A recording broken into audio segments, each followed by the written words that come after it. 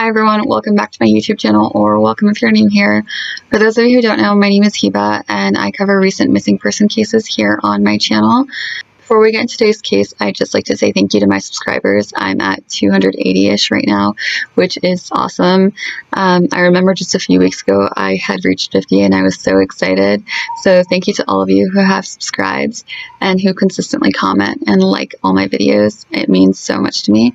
So let's just go ahead and get into today's case. Today I want to talk about Angela Morrisey, a 23-year-old mother of two who went missing from South Florida on March 28, 2021. While Angela went missing from Florida, she actually lives in California. She was vacationing in South Florida with her boyfriend and the father of her two children, 23-year-old Amir El-Badry. The couple, who have been dating for 5 years, arrived in Florida the previous Friday. Their two daughters were left with Angela's mother to babysit. According to Amir, he was planning to propose to Angela on the trip. A day before he was going to propose, Angela disappeared and hasn't been seen since. So Amir's story about what happened the day of Angela's disappearance has changed numerous times following her disappearance. According to Angela's mother, Darnella, she kept noticing inconsistencies in the story that he kept telling her and the story that he was telling the Miami Police Department. Angela's mother kept questioning him and pushing, inching until he finally admitted what actually happened. So at first, Amir stated that on the day of her disappearance, he and Angela were at Bayside Marketplace waiting to board a tour boat.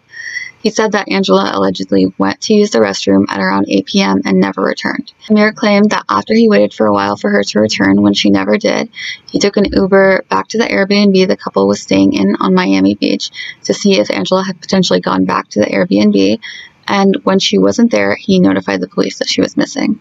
However, like I said, Angela's mom kept finding inconsistencies with this story and she kept pushing until Amir finally admitted that they had actually gotten into an argument that day, and that resulted in him going on the boat tour by himself and leaving Angela at the marketplace. After the boat tour was over, however, he was unable to find Angela, but he claims he found her cell phone in a store. I'm pretty sure the rest of the story remained the same, that he went back to the Airbnb to check if Angela was there, and then when he realized that she wasn't, he went and notified the police that she was missing. Following Angela's disappearance, it's believed that Amir's credit card was used in Hialeah, which is approximately 20 minutes away from Bayside Marketplace. However, from what I've gathered, I believe that the card was used at a place called the Executive Palace Hotel, and when I looked further into this place, it turns out that this place rents VIP suites by the hour, and they don't take reservations. I personally doubt that it was Angela that used the card here. In my opinion, it's more plausible that someone else may have gotten a hold of Amir's card, whether it was stolen from Amir or he dropped it somewhere, or whether it was with Angela at some point and then someone else got a hold of it that way.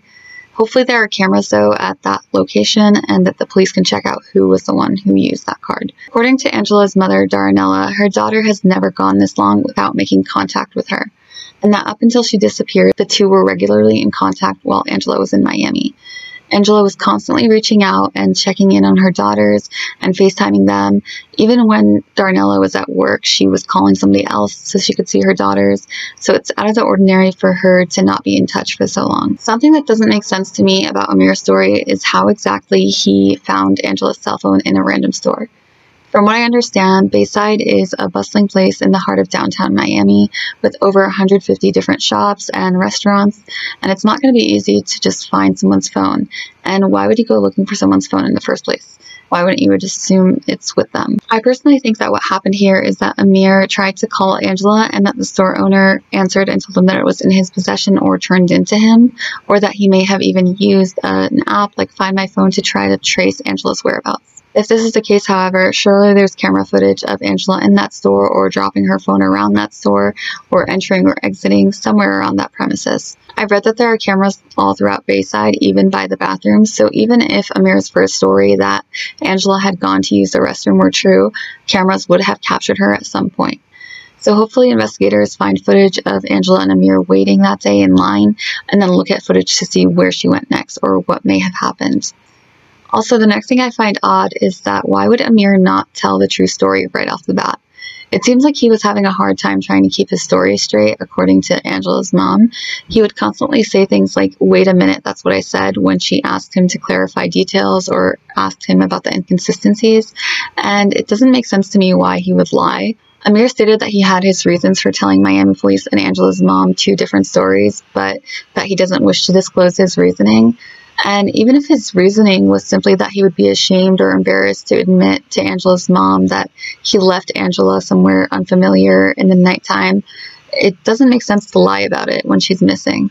It makes him look very suspicious when he lies about the mother of his children. So Amir is still in Miami and says he's going to stay there and look for Angela. While I've seen some people commend him for this, others question why he hasn't gone back to spend time with his daughters, who he hasn't seen for nearly 2 weeks now. I know a lot of people react differently, and some people would need to stay there and search for their loved ones, while others would need to go back and comfort their children. So I think this is all dependent on the person. While Amir's changing story and actions following Angela's disappearance certainly make him look suspicious, there are other possibilities for what may have happened to Angela that night. If Amir went on the boat tour, Angela, a gorgeous young woman, was left alone as it got darker out in an unfamiliar city. We don't know if Angela had her phone or whether she'd lost it at that point, and we're not sure whether she had a wallet with her or her purse. And I don't know if it's possible that Angela would get taken at Bayside just because of how busy it is and how many cameras are around. But if Angela started to feel unsafe at Bayside as it got later into the night, she may have tried to start walking towards the Airbnb. And if she didn't have her phone, she couldn't call someone or couldn't request an Uber or call a cab, and walking might have been her only option. Someone may have noticed her walking alone or even followed her out of Bayside and then grabbed her when they got the chance. Florida has the 3rd highest rate of human trafficking in the United States, and Miami specifically is one of the top 5 worst cities for trafficking. So it's possible that she was taken this way. In this scenario, it's possible that Amir really did expect to find Angela when he returned off the boat or got back to the Airbnb, but that she was taken against her will at some point during that night. There's also been a reported sighting of her at a gas station nearby. However, this hasn't been confirmed by police, and I've seen Amir try to pass this off as the last time Angela was seen, but again, this hasn't been confirmed by police. Angela is 5'5" and weighs 145 pounds. She has black hair and brown eyes. She has several tattoos. She's Native American and African American. She was last seen wearing a black shirt with a white design on it, black shorts, and white shoes. I'll include some identifying pictures towards the end of my video like usual so you can have a better idea of what she looks like. And if you have any information about her whereabouts, please call the number down in the description below. And as always, all of my sources will also be down in the description. Angela's children are constantly asking for her and asking when she's gonna come home. And it breaks my heart that their grandmother can't give them those answers. That's all I have for this case. I'm interested to know what you think happened, so please let me know down in the comments below. Thank you so much for watching. Please like, comment, subscribe.